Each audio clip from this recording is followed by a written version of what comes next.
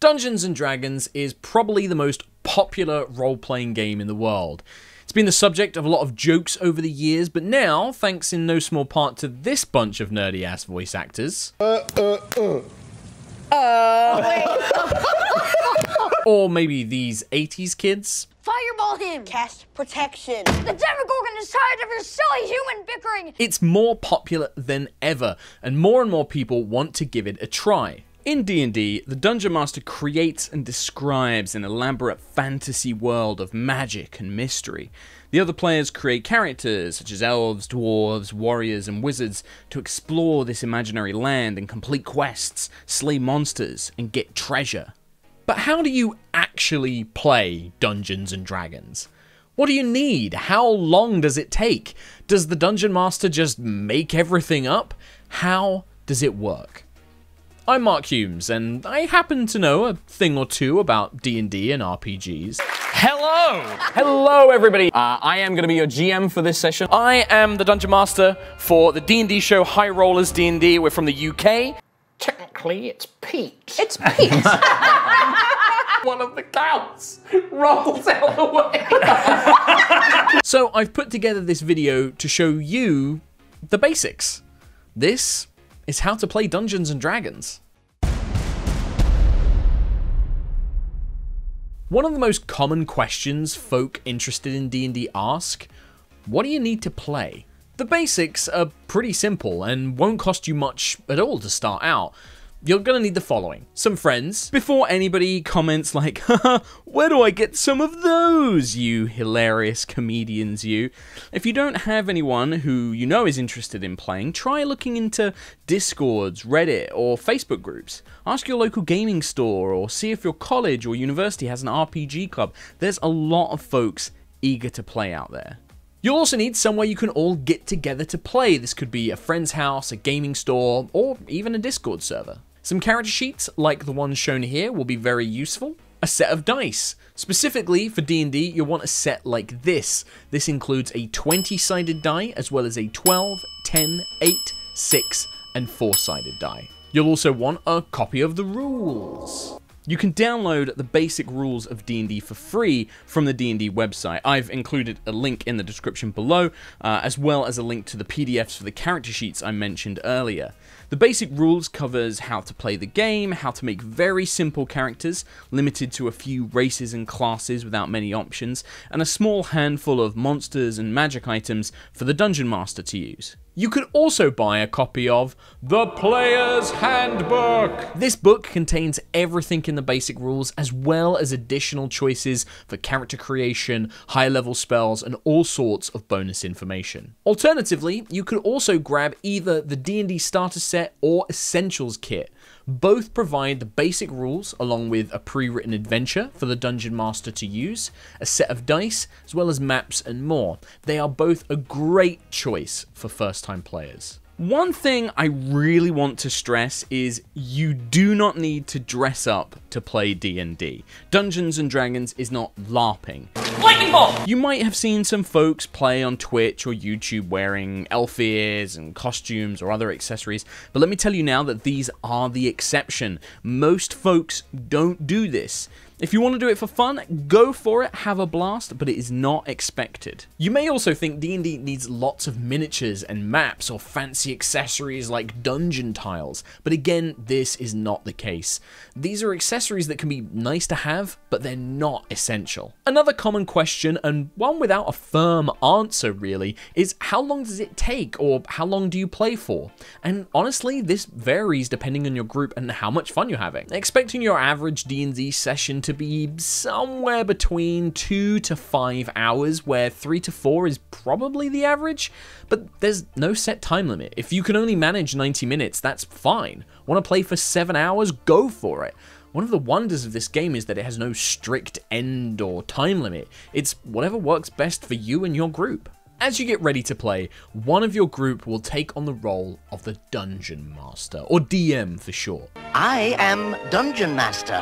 This might already be decided, and it's usually the most experienced member of the group, but if you're all new, then decide who this is going to be. Don't fret over this too much. Being a DM might seem scary, but the truth is, Anyone can do it with practice. Skills that would be helpful for a new DM would be having a good imagination and the ability to describe things to others, being able to keep track of lots of different things at once, and being able to improvise ideas on the spot. The Dungeon Master is the person who will describe the world, narrate the effects of the player's actions, and control all the other characters and monsters in the world that aren't being controlled by the players. They usually have a good understanding of the rules and should be the one to make any final decisions if something isn't clear or you aren't sure. Whilst the DM gets to make decisions on what happens when a player does something, decide how difficult something might be, and how the people and monsters of the imaginary world react to the things that the players do, it's important to know that the DM is not the player's enemy.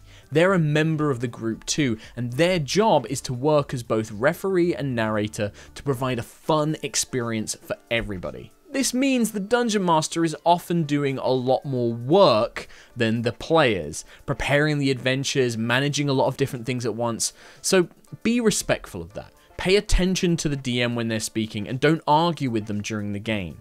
If you feel that the DM has gotten something wrong or forgotten something, it's often best to save it for after the game and discuss it as a group together. Every other player, except for the Dungeon Master, creates a character to represent themselves in the imaginary world. Making a Dungeons & Dragons character is a whole process, one that I can't possibly cover in this video, but the basics kind of go as follows. You choose a race, such as an elf, dwarf, halfling, or human, as well as a class, such as fighter, cleric, rogue, or wizard.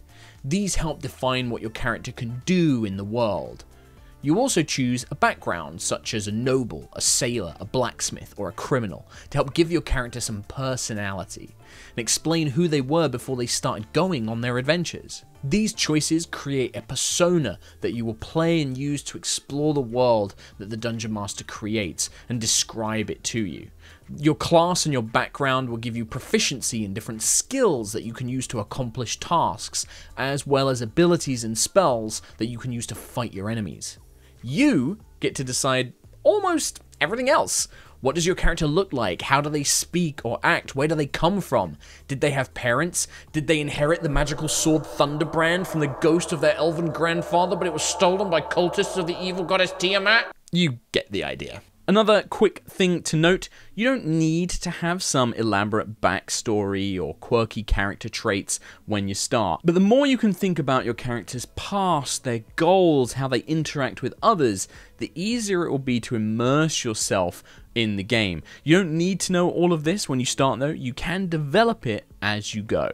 One last thing, when you make your character, it's very important to remember that D&D is a cooperative game about going on adventures. I'm going on an adventure! Your character should have a reason to work with others and have something that motivates them to go on dangerous, deadly adventures. Playing an edgy, miserable loner or a nervous wreck that wouldn't leave their home might sound interesting, but in reality, these characters might not be as fun for everyone else at the table. Make a character that's fun to play, but also fun for others to play with. So, you have the Dungeon Master, and the players have created their characters. What now? The Dungeon Master describes a situation or setting in the fantasy world. A common trope is you all arrive at a tavern, and then presents some sort of opportunity. A merchant might need heroes to stop vicious wolves attacking people on the road, or a tribe of goblins might have stolen the town's grain supply. The DM sets the scene, describing it with how it looks, how it sounds and smells. They might play the part of an NPC, a non-player character, who explains things to the players. Then, the DM says the magic words. What do you do? The players then say what they want their character to do, and the DM narrates the effects of their actions. That's it. That's the game. In its absolutely simplest form, that is Dungeons & Dragons. See, D&D isn't like a video game or board game. For the most part, you can do whatever you want. How you approach the problems or opportunities the DM gives you is up to you. You can try and convince the goblins to give the grain back, or sneak in and steal it, or fight them. You could trade them the grain for an illusory birthday cake, or make them a real cake, laced with poison. The imaginative world is your oyster. It's completely up to you. You can also ask the DM for more questions before you decide what your character does. Can I see any other elves in the tavern? Does the door look like it has any traps on it? Can I tell if the Baron is lying to us? The DM then answers those questions, adding detail and flavor to the world or the scene. Sometimes the DM won't know what those details are until you ask. If they're using a pre-written adventure, it might not say if there are any elves in the tavern or if the Baron is lying or not. This is where the DM gets to do their own thing. Maybe they add an elven bard with a mysterious scar to the tavern, coming up with a suitable reason why they're there. Maybe they decide the Baron is lying about the Mad Wizard's Tower because that's where he's secretly storing his stolen gold. Where D&D becomes a game and less narrative is when the DM believes that the character has a chance to fail at whatever they're doing. If there is a chance the character will fail, maybe because it's too hard or because someone else is trying to stop them, then the DM will ask the players to roll the dice and see what happens. The player rolls a 20-sided die, a d20, and then adds a bonus based on the character that they've created. The DM assigns a secret number to determine the difficulty of the task. We call this the difficulty class, or DC for short. If the player's total roll, the result of the dice plus their bonus, is equal to or higher than the DM's secret number, the DC, then they succeed. If it's lower, they fail. Either way, the DM then describes the outcome and what happens next. There is a guide for this secret number the DM can use as a reference, but the DM can also adjust it, depending on the circumstances.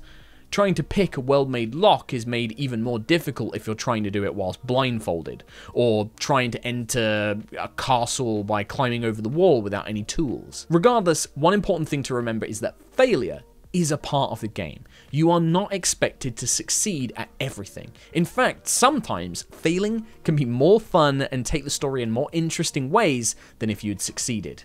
When you make your character, you record everything onto a character sheet.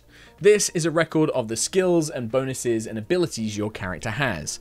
For some, this is a very daunting part of D&D. The character sheet is intimidating at first glance, but fear not. We'll get through it. It's also worth mentioning that character builder apps and websites like D&D Beyond can be a huge help when making a character, as they do the math for you. The most important thing on the character sheet are the 6 ability scores. Almost everything else on your character sheet uses these in some way, as a modifier or bonus to something else. The 6 scores are as follows: Strength, Dexterity, Constitution, Intelligence, Wisdom, and Charisma. Strength is how strong and athletic you are. It's used for swinging swords, climbing, swimming, wrestling. Dexterity, how agile and coordinated you are. It's used for shooting arrows, balancing across things, or dodging explosions. Constitution, how tough and resilient you are. Used for how much damage you can take, resisting poisons. Intelligence is how smart and logical you are. Used for knowing things and investigating places. Wisdom, how aware and intuitive you are. Used for spotting danger, reading body language, resisting mind control. Charisma is how influential and confident you are, used for charming, deceiving, or intimidating others.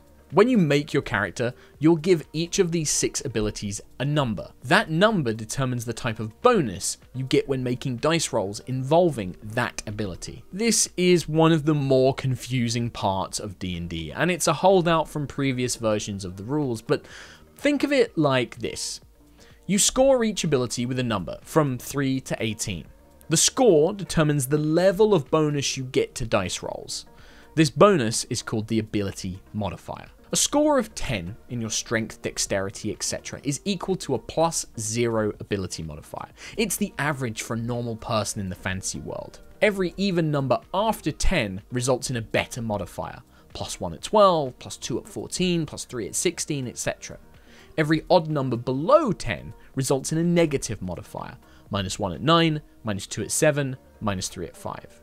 So, if you have a strength of 16, you get a +3 to dice rolls involving your strength.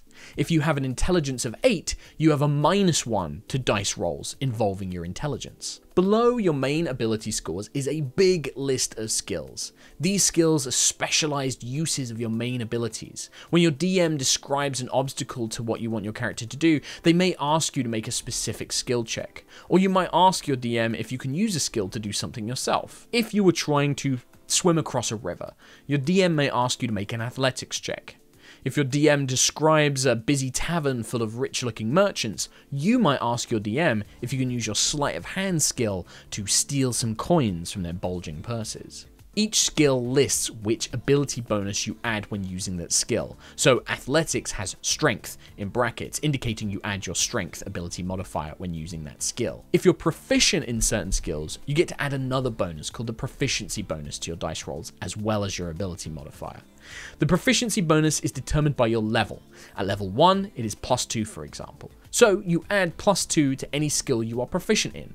There's obviously a lot more on the character sheet, but this video would be pretty long if I broke down each thing in detail. So here's a very quick overview. Armor class, a number used to determine how hard you are to hit in a fight, calculated based on the armor you are wearing, if you have a shield, and sometimes your dexterity ability modifier. Initiative, how fast you react in battle, use your dexterity modifier. Speed, how fast your character can walk, run, etc. Hit points, how much damage you can take before you are dead. This depends on the class you are and your constitution modifier. Saving throws. These are worked out just like skills and used when you are attacked or the target of something unexpected or magical, such as a pit trap, mind control, or a fireball explosion. Death saves. You get 3 chances to resist death when you run out of hit points. Hit dice can be used to heal yourself of damage during rests. Depends on what class you are. Attacks. Worked out just like skills, except it depends on what weapons you are proficient in using. Melee weapons use strength, ranged weapons use dexterity, and magical attacks use either your intelligence, wisdom, or charisma. Okay, that was a lot of words and terms. Let's slow things down a little bit, and let me give you an example of how a simple situation in D&D might be played out. The DM, let's call him Matt, describes that the players have come to a large, fast-flowing river that blocks their path to the caves where the goblin thieves have taken the town's grain.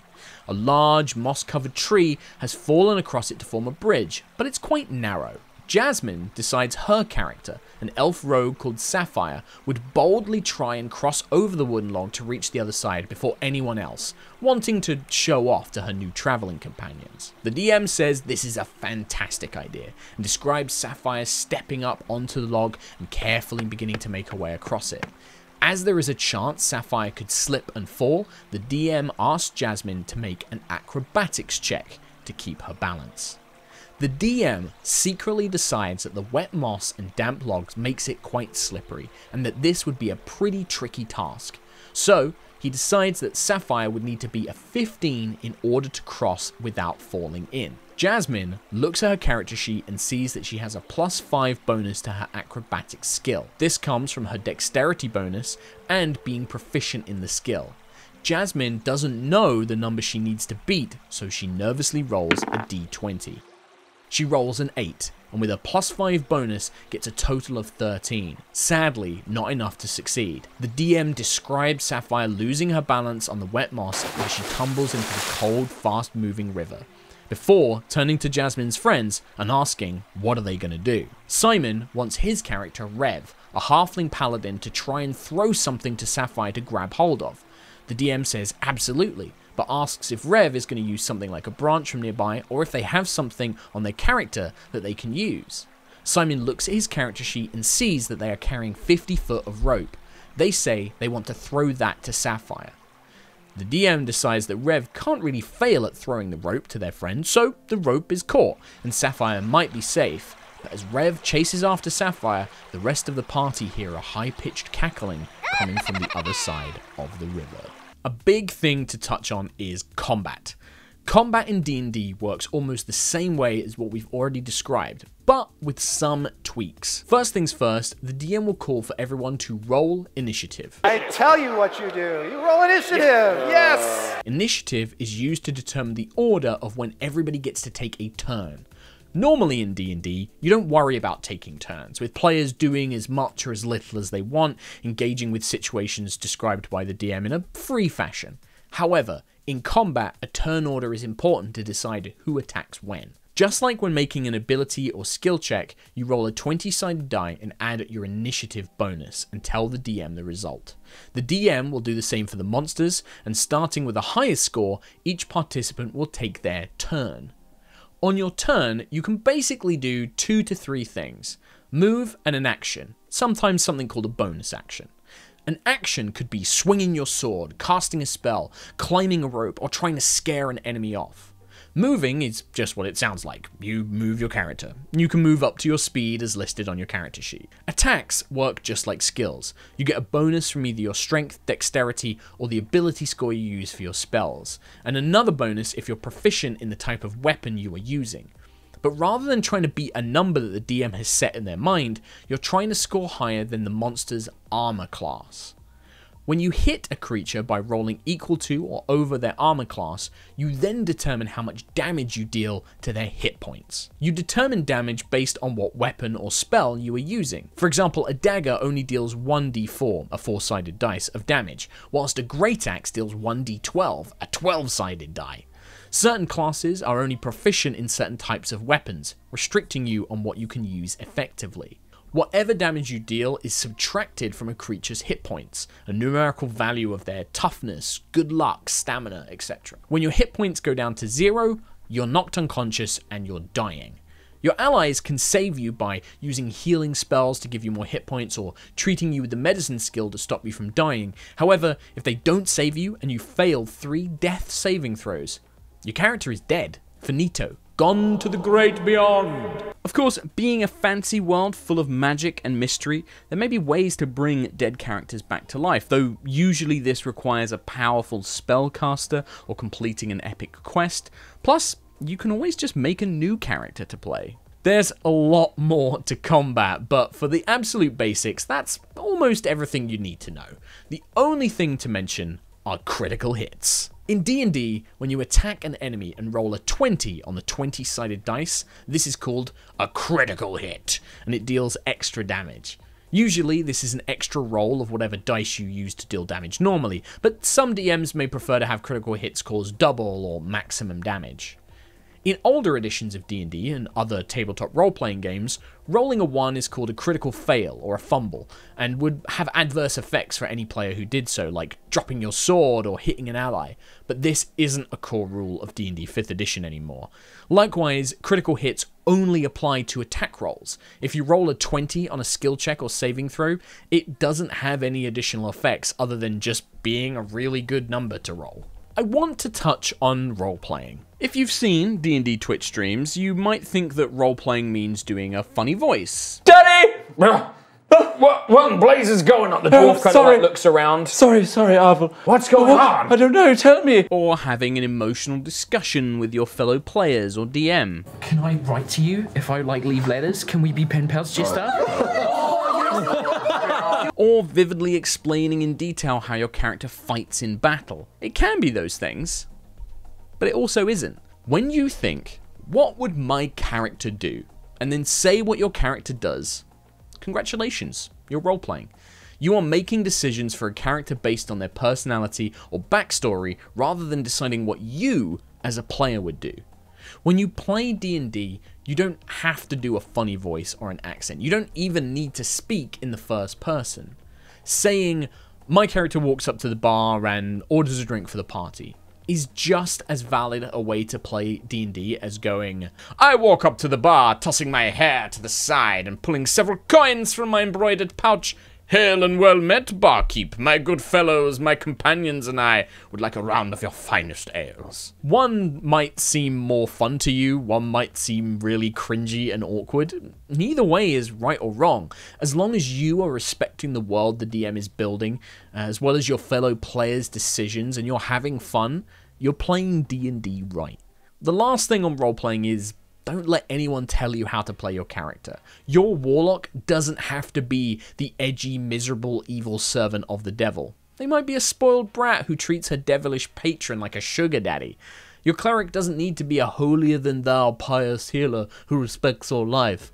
They may be a cynical veteran soldier who swears and drinks and embraces their god to try and find meaning in their life. The internet is especially good at telling people their fun is wrong. Don't listen to them, and if they want to fight about that, send them my way. I've got your back.